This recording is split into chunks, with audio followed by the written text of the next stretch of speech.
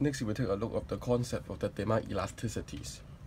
In elasticity, we basically have three basic elasticity. They are called price elasticity of demand. So the definition is EXPX, which is equal to partial X partial PX times PX over X. So this is basically percentage change in the quantity derived by percentage change in the price. Okay. So in your high school or your elementary micro lectures, you know that if it lies between negative infinity to negative 1, we call this elastic. So that means when price decrease, the output will increase. As a result, seller's total revenue will increase. And if it's ranged from negative 1 to 0, so this is called inelastic. Then when price increase, quantity decrease, total revenue will increase. Okay, so this is what you learned in the past. So next is the cross price elasticity. So this is defined as EXPY equal to partial X partial PY times PY over X. So this is percentage change in X derived by percentage change in the price of another goods. So it can be positive, 0, and negative. If it is positive, good X and Y are in the relation of substitute. If it is negative, they are having a relation of complement. And if they are 0, they are not related. Okay, so positive means that when the price of good Y increase, our product will be sold easily. Okay, there will be increase in the number of our products sold. As a result, they are substitutes. So finally is the income elasticity. So this is defined as EXI equal to partial X partial I times I over X. So if it is greater than 1, lies between 0 and 1, and less than 1, so it has various less than 0, yes, various implication. If it is greater than 1, we call this luxury. If it lies between 0 and 1, that means when income increase, you still buy more, but less than the proportion of increasing income. We call this necessity. Finally, if it's less than 0, that means when income increase, you buy less. We call this inferior. Okay. So this is 3 basic concepts. So next, let's elaborate more on the price elasticity of demand. Okay.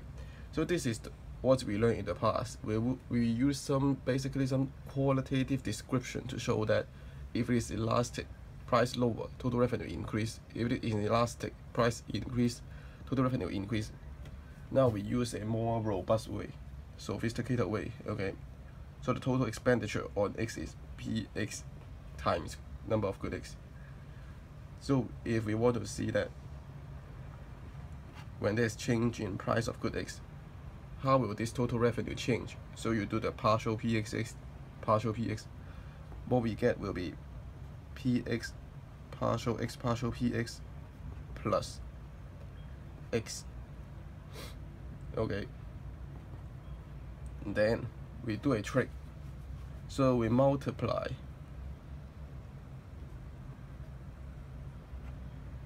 a PX. Okay. Then derived by X. After that, we multiply X and derived by PX. Okay. Then the remaining I keep it. So by doing this, the PX can be cancelled. Okay. What is remaining is this is EXPX, the price elasticity of demand. Then you have one more X remains plus X, then this is equal to EXPX plus 1 times X. Therefore here you can see that, okay, if elastic. So EXPX would be less than -1. So partial PXX, partial PX would be negative. Okay, so the vice versa. If EXPX is inelastic, it is greater than -1, smaller than 0, then partial PXX, partial PX will be greater than 0. Well, some people don't like the negative value. They put the absolute value to the elasticity concept. But if you put the absolute value, then this expression will be more difficult to interpret. Okay, so it's better for you don't forget to use the negative sign for the price elasticity of demand, because usually we assume the price of good X and quantity demanded for good X is inversely related. So next, let's further talk about the price elasticity.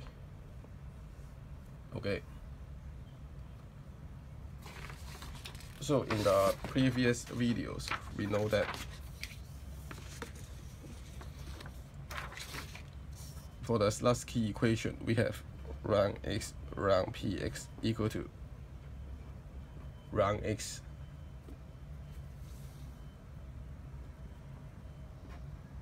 rank XC rank PX minus rank X rank I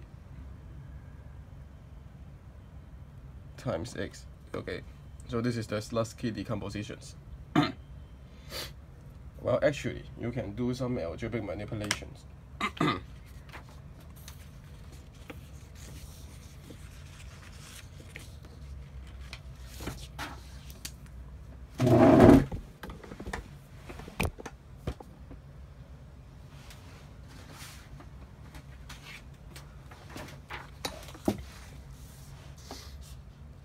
Okay, so you can multiply.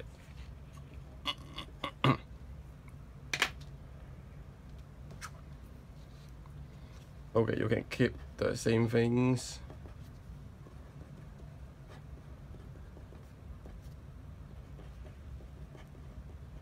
Then you multiply something. Okay,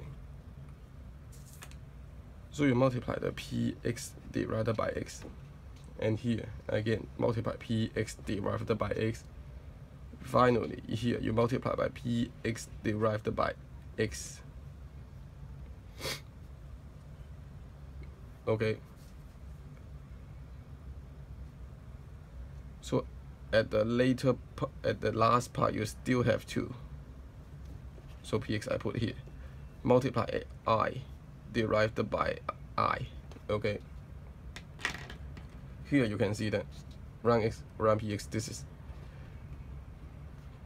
the price elasticity of demand, and equal to the price elasticity of demand in the compensated demand curves. Then minus, okay, you put this X into here, and this is the income elasticity of demand times PXX divided by I. This is the share of income spent on good X. Therefore, you can see that the Marshallian elasticity of demand is equal to the compensated elasticity of minus something. So these two will be similar if and only if the income elasticity is small, or the share of income spent on good X is small. Okay, so this is how you relate the compensated demand curve and the uncompensated demand curves. So next we will dip further into the elasticity concept. Okay. So based on the elasticity, you still have some extension about the concept of elasticity.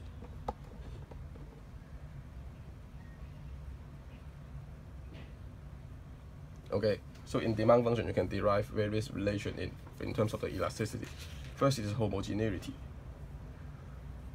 So finally, you will get the 0 is equal to EXPX, the demand elasticity plus the gross buy elasticity plus the income elasticity. So this is because X is equal to a function of PX, PY, and I. Okay, and this is homogeneous to degree 0. So you multiply the PX, py and I by t, you will get the same answer. Okay, and I do the differentiate of x, I will get partial x partial px dpx plus partial x partial py dpy plus partial x partial I di. Then if I derive both side by x, I will get expx plus expy plus exi. And okay, if you do the total derivatives of this part, you will get t times expx plus expy plus exi. Okay, as it is assumed that t is some positive constant, so to make these two equations to be okay, so we need to assume set this equal to 0. So we got the result: the cross price elasticity plus the cross price elasticity plus own price elasticity plus the income elasticity equal to 0. Okay, this is the first relation.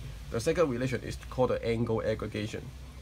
So this is say that I is equal to sx times exi plus sy times eyi, the income elasticity of good x multiplied by a share of the income spent on good x plus the income elasticity of good y plus the share of income spent on good y is equal to 1. Okay, so this is derived from the budget constraint. First, you differentiate with respect to I.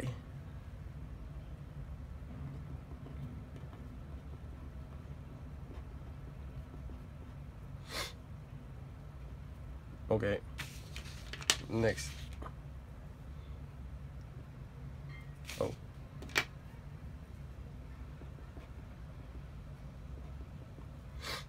You multiply it. Multiply an I, derive an x, then multiply x, derive an I back, okay, to keep it unchanged. And for the py part, I do the same things, okay. I multiply I derived by I, multiply y derived by y, okay. So the whole expression is unchanging. So pxx divided by I is the share of income spent on good x. This is income elasticity of good x plus share of good y plus the income elasticity of good y. It is equal to 1. Okay. Finally, is the Coulomb aggregations. So here is stated share of good money spent on x times the price elasticity plus share of money spent on y times the cross price elasticity is a negative of the share of income spent on good x. Again, it is derived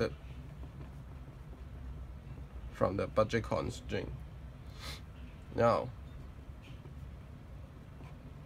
I differentiate with respect to px. So, I will get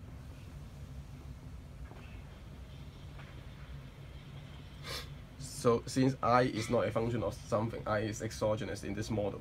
Okay.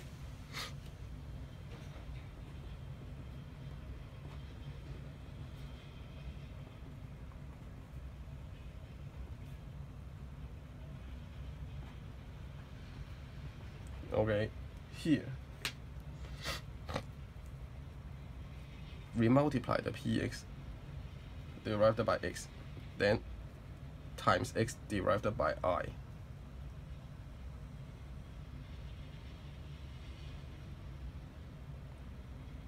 For the second part, I multiply the px derived by I. Okay, so basically I just multiply px derived by I in both sides. So here I multiply a px derived by I, then derived by y and times a y. Okay. Then for the right hand side, I multiply px over I is still the 0. Okay. So basically, I just multiply this term, and this term. Okay. then y divided by y is 1, x divided by x is 1, so it keep it unchanging. So based on this manipulation, I get sx exi plus sx plus. Now if I put y into here and I divide by it, I get sy e y p x equal to 0. Okay, then I derive the result. I just put this plus sx to the right hand side and I get this result. Okay, so this is the Coulomb aggregation.